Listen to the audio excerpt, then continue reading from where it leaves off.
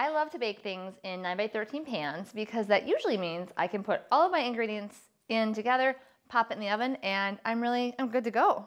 So I'm with my friend Alexis Thompson, local radio personality, but also my partner in crime for some of these things. Yes, I'm excited. So you do cook a lot, or you don't? Not really. No. Okay. I like to go out to eat. I also like to go out to eat. This is so bad. I'm really bad. I don't have kids and lots of going out. So and heating things up. Yeah. Well, and leftovers. Enjoy it while you can. Yeah, I guess. Right? Yeah. I guess. But this is good for me to know because this is like a really good, like looks like a recipe we can have a lot of friends over and. Yep. It can be an appetizer, but it also could be a dinner. So it's pretty easy. The first thing we're gonna do is take our trusty 9x13 pan and spray it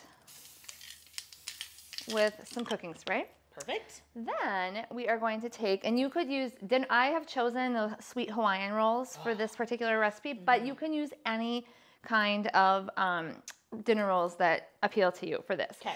So what we're going to do is these rolls come all together in the package, and we need to cut them all in half. But what I've done, because I'm kind of lazy, is I have simply sawed through this entire thing so that they're all together. The base is still connected.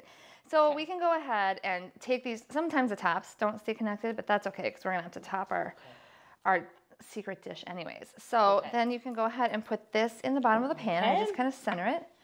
All right. Before we started, I preheated our oven to 350.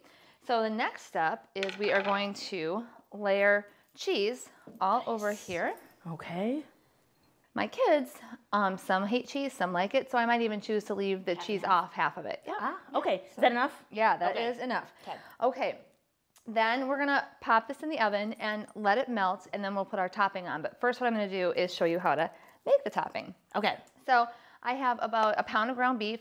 You could use ground turkey, you could use Italian sausage, you could use a mix if you want. It just depends on what you want the flavor of these. Basically tiny little sandwiches is what we're making. Well, pulled pork might be good too. Yes, it might be good. So we've got this pound of ground beef that I've browned, and then you're gonna add some or all of a can of tomatoes. It just depends kind of what you want that to look like. So I can add some, and we can stir it. Yeah. Okay. Look at teamwork. Then you're going to stir in some mustard and a little bit of Worcestershire sauce to flavor this up. So you can kind of think these are going to end up being like mini hamburgers or, mini quote unquote sliders.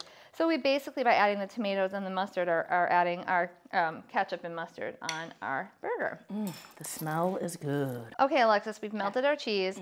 Now it's time for the topping. All right. So first, spread the ground beef that we mixed with the tomatoes and the mustard and the Worcestershire sauce. So go ahead and spread the meat and just do a nice layer, maybe like a 1/2 inch, and then just cover the base of our bread. Okay. All right. How's that? That looks great. That looks really good.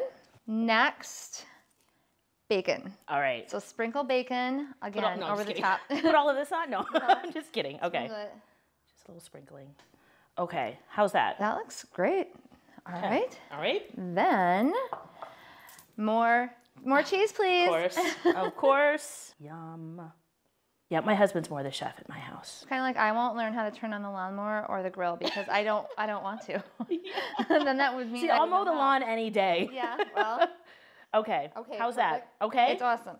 Now we're going to cover the tops of our sandwiches with our little buns. The final step is we're going to use the microwave to melt down our butter, brown sugar, adding the mustard and the Worcestershire sauce to create the glaze that goes over the top. That's the last step. Then we pop it in the oven at 350 just until it's heated thoroughly. Okay. Alexis, I have one more trick with a 9x13 I want to show you. Okay. All right. Okay, Alexis, my family loves tacos and we like hard shell tacos. So you know how you have to bake the shell and then by the time you get them to the table and you go to put your meat in, they've cooled off? Well, you don't just take them out of the box and put the meat in it? You just put them out and you heat them up. What? What? Okay. Why? On the package of hard shell tacos, it gives instructions. I don't read instructions. Okay. So yes, I will tell you that once you heat them up, they taste so much better. Oh. But again, they cool off by the time they get to the table. So here is my brilliant idea. Okay. We are going to fill all these shells and then also put the cheese on top. Okay. And then we are going to bake them according to the package instructions. And then when they come out of the oven, they are ready to roll, and people can just add their cold toppings. Cool. Okay, so this is right out of the box. This is out of the box. Okay. I just laid them up in this 9x13, and let's start filling them up with meat. Let's do it.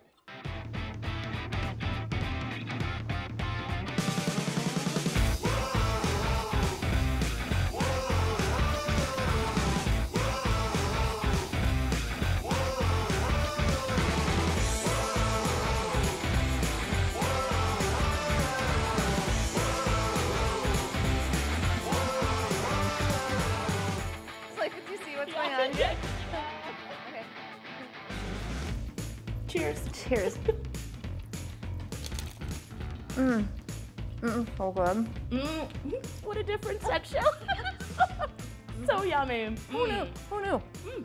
To learn more about the Happi House, visit thehappyhouse.com and be sure to follow us on Facebook and Instagram.